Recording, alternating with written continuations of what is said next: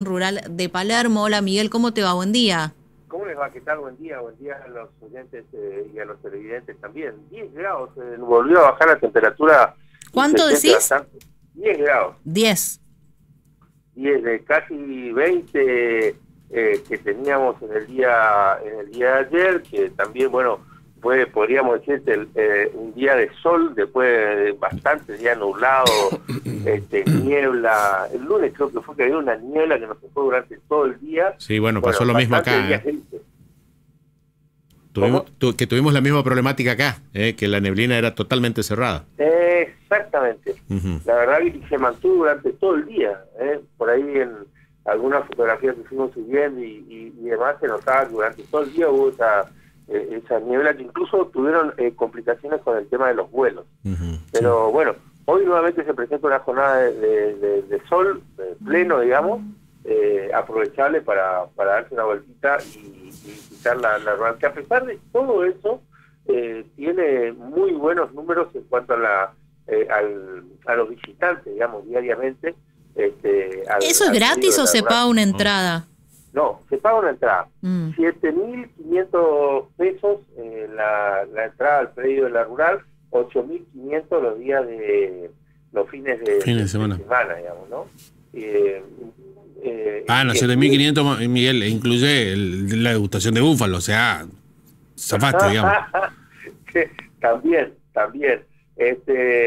Y a ver, ese detalle acá, entra por la página, porque por eso también te recomienda que compres por internet. Claro. 7.500 pesos de lunes a miércoles.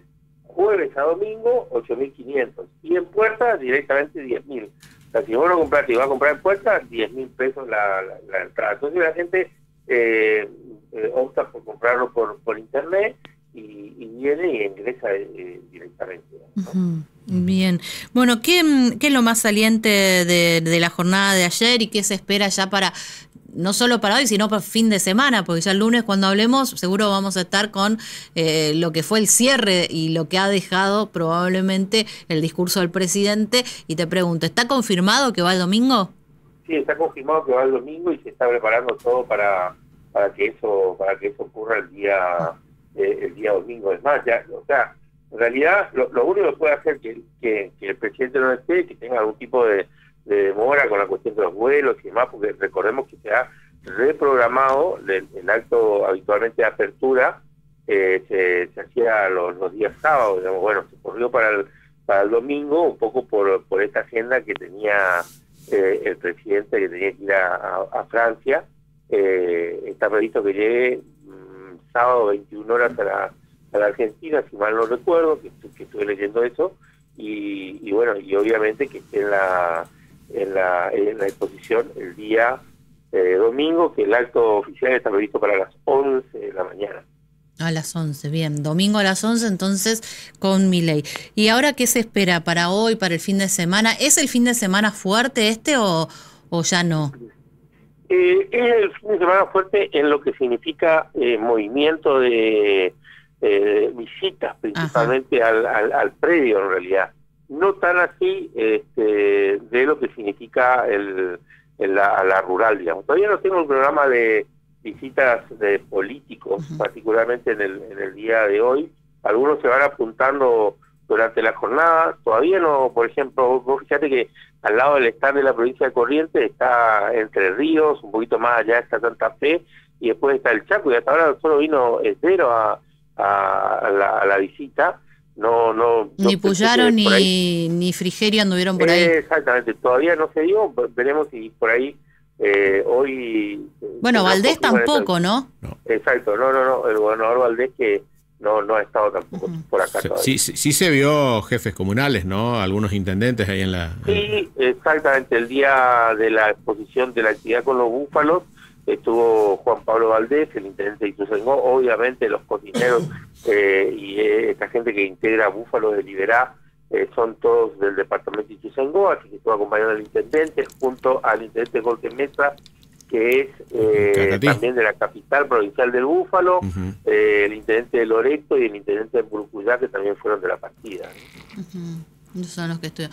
Bueno, ¿con quién hablaste, Miguel? Hablamos con Norberto Mórtola, que es el director de Agricultura y Ganadería del Ministerio de la Producción. Está bueno para algunos datos que va dando ahí, después lo vamos a repasar, respecto de la aplicación de los planes productivos, que también un poco de esto se está mostrando dentro del stand de la provincia de Corrientes, así que los invito a ver y a escuchar a Norberto Mórtola. Norberto Mórtola, bueno, presente la provincia de Corrientes nuevamente en la rural de Palermo, mostrando lo que se produce en nuestra provincia este año.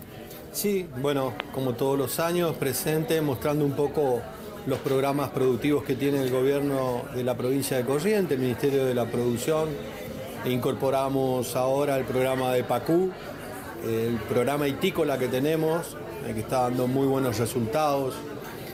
Los resultados obtenidos también con el programa de Nuez Pecan, entusiasmados con la incorporación de nuevos productores. Creemos que en agosto vamos a tener buenas noticias. Si bien era cierto, estábamos en el lugar 9º en la Argentina como productores de pecan, hoy estamos en el 3er lugar y queremos ser los segundos, superando a Buenos Aires, así que bueno, estuvimos viendo algunos relevamientos y tenemos mucho optimismo.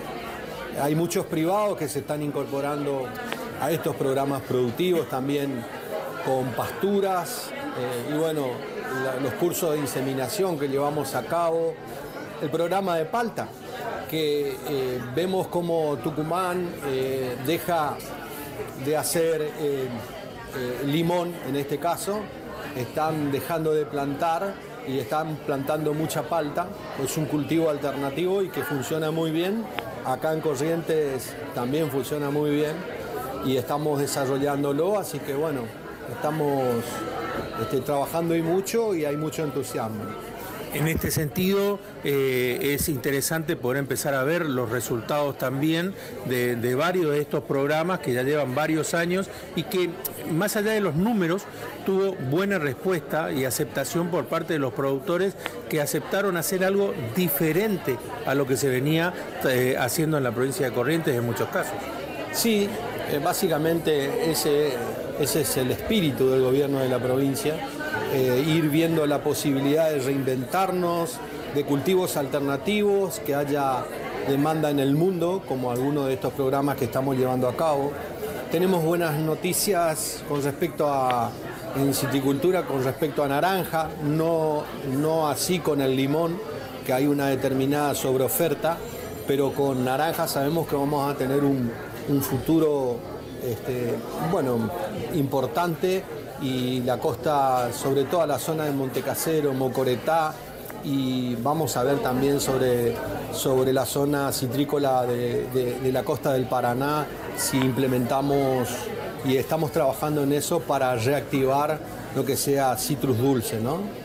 En este sentido, bueno, a ver, dos propuestas que llegaron recientemente. Por un lado, el viaje comercial del gobernador a los Estados Unidos con una propuesta concreta de llevar jugo y fruta fresca a ese lugar del mundo, y por el otro también el interés de la Coca-Cola respecto del limón particularmente que se produce en la provincia de Corrientes. Sí, nosotros somos proveedores del jugo concentrado de limón y por supuesto de naranja. Están muy interesados sobre todo con volver a implantar naranjas más que nada y algunas mandarinas. Bueno, es la industria de jugo la que realmente está necesitando de estos productos.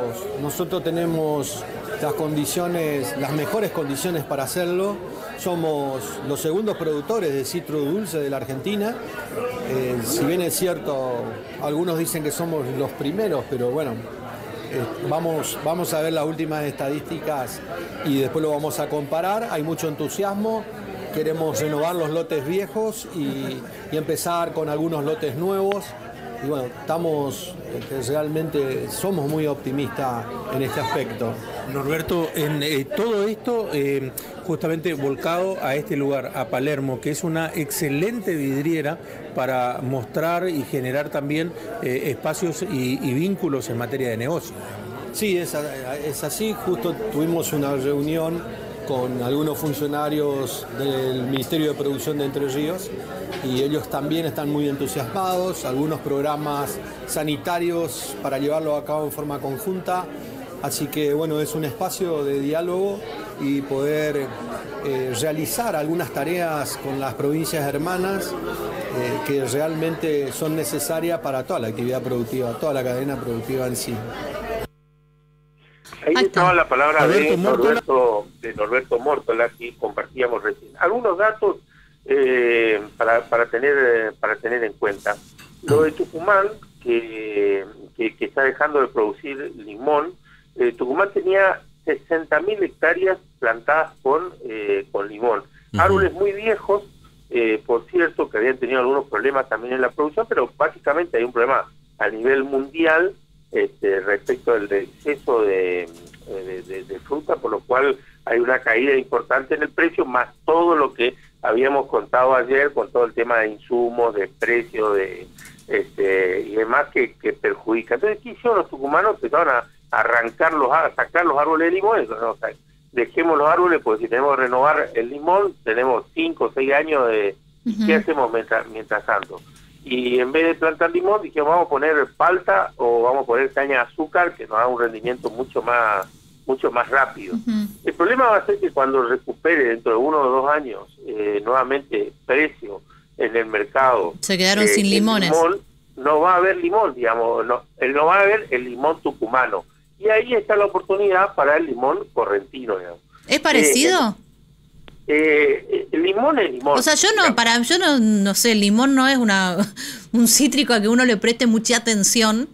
Viste que vos decís, la banana ecuatoriana con la banana criolla, viste que vos a simple vista podés identificar. El limón medio que, no sé, hace la dife que sea de un lado, del otro. El otro día, increíble, dije, ¿esto es un limón? Sí, es un limón de una planta acá en Santa Ana. Era naranja. Sí, hay limones naranjas. Las naranjitas tienen mucho jugo. Mucho jugo. Esto tener naranja. No, el limón. También discutí hasta la muerte porque eran naranjas y no son limones. Sí. Por eso te decía, ¿hay chances o decís, no, la verdad que el limón tucumano... Imagínense ustedes que en realidad, más allá de la forma, el color, todo lo que se usa, más que la fruta fresca, la fruta fresca siempre hay, digamos, pero que ahora está valiendo poco, es el extracto. El jugo del limón. Es el jugo del limón. Imagínense ustedes, ¿cómo haría Coca-Cola si no tiene limones? ¿Qué tendríamos en nuestra mesa? No sé, no debe poner un químico con gusto a limón.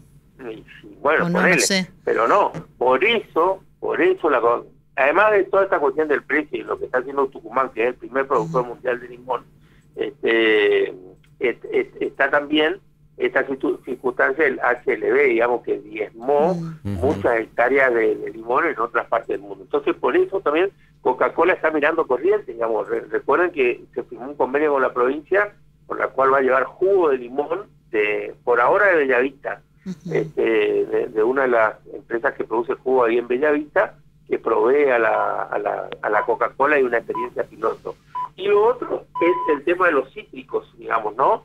Se viene el plan naranja. La idea es empezar a plantar más plantas de naranja para proveer de jugo, de fruta fresca, jugo principalmente. Por ahí, películas yankee, todos vemos películas yankee. ¿Qué es lo que vemos que hacen los yankees a la mañana? ¿Toman jugo de naranja? Huevo, tocino. Un poco de tocino, y abren la heladera y salen unos botellones así gigantes que toman jugo de naranja. Bueno, no hay jugo de naranja. No es que no hay. Hay dificultades para conseguirlo porque el HLB causó muchas dificultades y hay muchas pérdidas a nivel mundial, se perdieron muchas hectáreas. Y ahí hay otra oportunidad para Corrientes. Por eso es también esa posibilidad, tras la visita del gobernador en los Estados Unidos, de poder vender jugo fresco. Así que para la gente que hace cítricos dulces, principalmente naranja, mandarina, se vienen muy buenos tiempos para poder ¿Sabes qué? Estamos sobre la pausa, pero hay algo que me llama la atención desde ayer que te iba a preguntar. Hay un video que mandaste, o sea, unas imágenes donde se ve cajones con, retrocede un cachito, Nico, con frutas y verduras. Hay pimientos, que uno imagina de ser de la zona de Santa Lucía, hay una sandía, hay mandioca, hay limones, hay berenjenas, ¿no? Claro. ¿Dónde se produce berenjena en Corrientes, Miguel? Ahí me mataste, che, pero déjame. Pero viste que en la berenjena no debe ser, capaz en la misma zona donde hacen los pimientos. En la zona de Santa Lucía lo mismo, ¿eh? Y esa puede ser. Pero me llamó la atención porque esta debe ser toda producción local, por eso está ahí. Tenés mandarinas, palta. Fíjate que hay unos frascos que tienen nueces, o sea, que es de la nuez. Sí, debe ser todo acá, pimientos, o sea, sí. Fíjate, y hay en un cajoncito hay berenjenas, y así es. No lo tenía como muy presente, como que se pueda producir. Imagino que debe ser en la misma zona de Santa Lucía. No lo he puesto en esa zona, pero me voy a poner en campaña de... Y otra cosa me llamó la atención, que tiene que ver seguramente con las heladas y lo que pasó, que por eso hace que el precio esté por las nubes. No hay tomate. Exacto. Poco tomate. Bueno, poco Miguel, averiguame de dónde sale la berenjena. Miguel, ¿qué le dijo, hablando de limones, qué le dijo un limón policía a un limón ladrón? ¿Qué le dijo? ¿Has sido tú? Te se ríe a la distancia, te hace el aguante. Gracias, Miguel, buen fin de. Chao, hasta luego. Bueno, nos pasamos un poquito de las 9, hacemos la pausa y ya venimos. Las canciones que te dediqué pasaron de moda. Eso,